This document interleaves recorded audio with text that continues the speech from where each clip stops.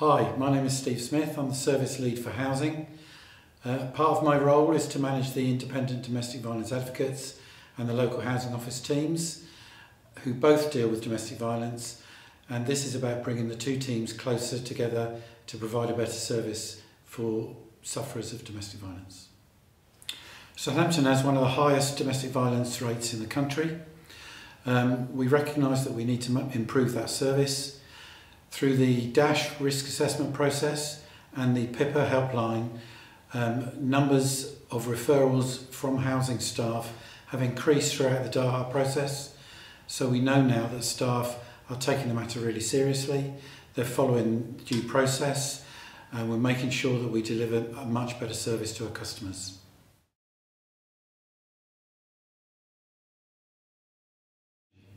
We wanted to make sure that our service to domestic violence sufferers was excellent. We wanted staff to make sure that they liaised properly with other services. We wanted to bring the IDVA team and local housing office teams much closer together. We consider ourselves in housing to deliver an excellent service, but enhancing it in any way we can is really important to us.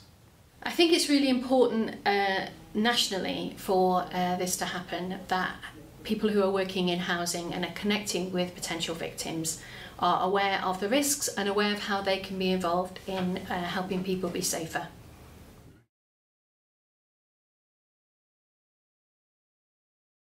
Before the DAHA process, our manager was very involved in that. We are already accredited as IDVAs, so we have accreditation, we have training, each one of us. And so for us as individuals, it didn't have such an impact, but our manager was very involved in the process. So we'll receive a call, we'll establish if the repair is an emergency, we'll ask them lightly how did that happen, and if we get told it's due to a partner, we'll then raise the repair as an emergency for their welfare, and we'll contact a domestic abuse champion, or myself, I'm a domestic abuse champion as well, and then from then on the advisors will pass a call to them to take their lead. So the advisors don't really get involved in that conversation, they just raise the repair and recognise that it's a health and safety issue.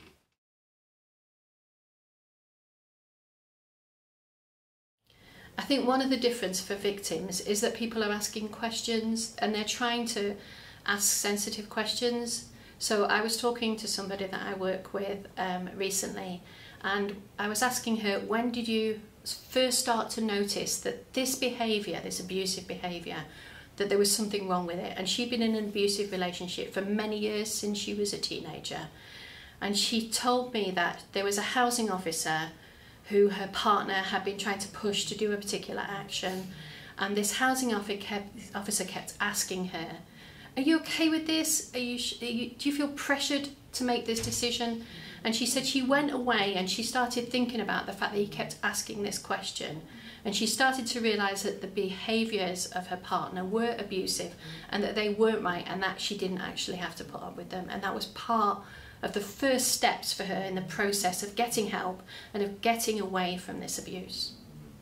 I have a victim of domestic abuse who's experienced quite a lot of trauma. DAHA has enabled her to be able to move safely, be well supported. She had to vacate her property urgently. Voids inspector went round and was very proactive with our support. He was able to secure confidential paperwork, hide it, make it secure, so that her ex-partner wasn't able to find any details about her. Housing also were unable to secure a deposit for an out-of-area property, so she's been able to successfully flee and live safely. And that was excellent joined up working between IDVA and housing, various elements of the housing team to enable that to happen. I think the DAHA process, thinking of one particular person that I support, it has helped them become more aware of the fact that there is support out there, that they can access it when they're ready. And that process might be difficult, it might be painful, but actually there it is. Southampton City Council are a good local authority because they are investing in supporting victims of abuse, but also perpetrators with the training courses that people can be referred to through the Hampton Trust. As frontline staff, I feel that we are in a great position to be able to get in and help our tenants. I recently used a tenancy check as a way to make contact with a tenant that IDFA were previously struggling to get hold of. Due to their role, they felt that it may put her at greater risk if they sent further letters or tried to make a visit. I could use what was classed as a normal housing role in completing a tenancy check to gain access to that property. Following my visit, the tenant has made great contact and engaged really well with IDFA. Following that, she's been able to support a conviction for the perpetrator.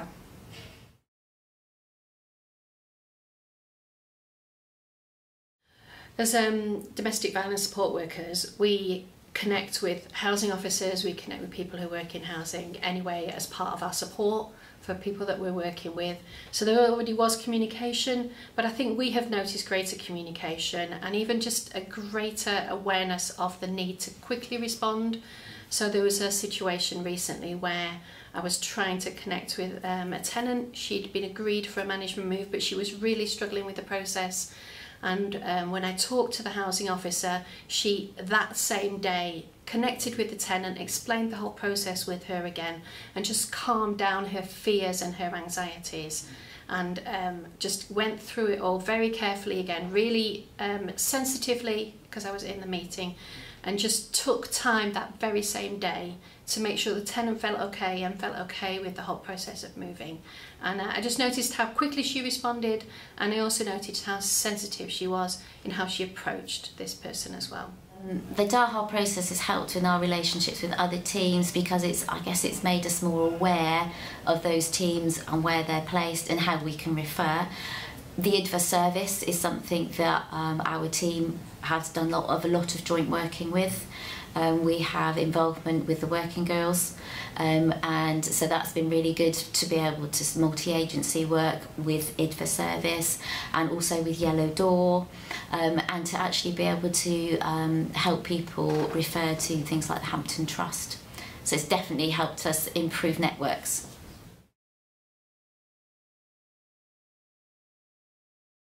I've been really encouraged throughout this whole process that we've managed to get 25 domestic abuse champions within the service. And this ranges from trade staff, which has been absolutely excellent, through to housing officers, and those champions are getting special training, they're meeting together, sharing experiences. It's been really encouraging to know that we have staff so committed that they're prepared to give time and effort to that. We've got an improved process, we've got improved procedures, we're making sure that staff follow those, we've got managers making sure that that's auditable across the service, so that we know that Mrs Jones in Weston would receive the same service as Mrs Smith in Millbrook. I can't say how encouraging that's been, and to have been received an accreditation award for that has really built up the service. So we've noticed a difference in, especially I would say I've noticed greater communication from housing officers and from housing staff. So there was one particular occasion where somebody had just gone in to make a repair, so this is just somebody who was dealing with a repair in a property, and because of a comment made by the tenant, they then talked to the housing officer, and the housing officer rang me within 2 hours of that visit being made, just to make me aware of the comment that my client had made, and to say just want to pass on this information to see if there's something that you can do to help this person. So we've noticed greater communication, and that's just one example. Since working towards and later achieving our DAHA accreditation, I feel I've grown in confidence. My case management is improved following our new guidance and procedures.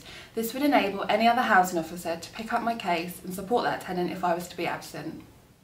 Okay, so through the DAHA accreditation, we've actually found out that we've actually helped a lot of people, which is good for us, it's good for morale. I regularly have team meetings, giving the good news. So it's really a satisfaction at the end of the day.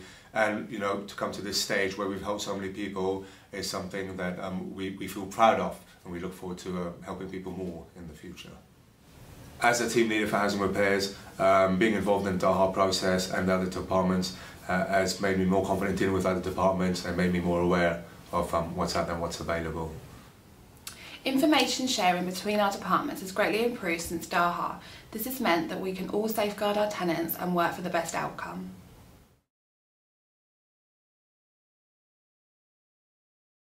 Yeah, I think the DAHA process has brought training back to the top of the agenda. I personally have gone on quite a lot of training in the last year around domestic abuse, and other colleagues in the team have as well. So it's sort of been a really good refresher and just reminding us of good practice and how we should be working. And it's been good to do from a victim's point of view and from a perpetrator's point of view, and actually I've noticed how it's helped with overall working with people, like how do you interview somebody and how do you get the best out of them, and when they don't want to talk to you about stuff, but actually giving us good ideas and reminders around motivational interviewing and techniques that you can use. So I think it's been great in the DAHA process, but also helped in other areas. Since DAHA, we've had the opportunity to attend additional training courses. One I recently attended was regarding victim focused. After that, I requested to attend a perpetrator-focused one. This gave me a broader knowledge of what's also available for a perpetrator and the support that we can offer for victims. So in my role as a domestic abuse champion, we undertook 4 different kind of chapters of training. One was very victim-focused, one quite perpetrator-focused, and one around sort of the legal remedies that a victim has, and also around children, and just raising the awareness that actually children within the home can also be considered to be domestic violence victims, and they are also affected by the home life. Because I work with domestic violence, or within kind of domestic violence anyway before the DAHA process, I was pleasantly surprised about how much more my knowledge could grow with those 4 kind of chapters of training. And it's definitely training I would recommend that everybody carry out, not just because of DAHA, but actually it gives you a really good perspective.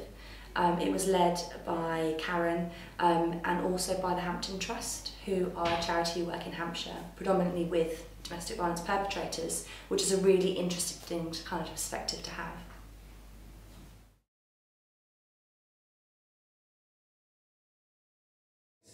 We know that we've got accreditation in 3 years' time. What does housing want to achieve between now and then? We want to maintain that consistency. We want to make sure that we, if possible, reduce domestic abuse. We're working with others in the council on a perpetrator programme. We recognise that there are some perpetrators that continue to cause offence with a number of different women. We want to reduce those numbers. We want to allow women to feel safe and secure with the knowledge that there's support there when they need it. But above all, we want to really make sure staff continue to get training, that they commit to delivering an excellent service, so that when we come to accreditation again in 3 years' time, it's a very simple, straightforward, easy to achieve. My hopes moving forward for the next 1.5 years would be that we carry on this onward trajectory of improvement in our response to domestic abuse, and how housing is such a critical member of the council, and actually the majority of cases we see there are always some kind of housing issue, benefits issue, and I think as long as our response is the best that we can provide, we'll carry on that onward trajectory.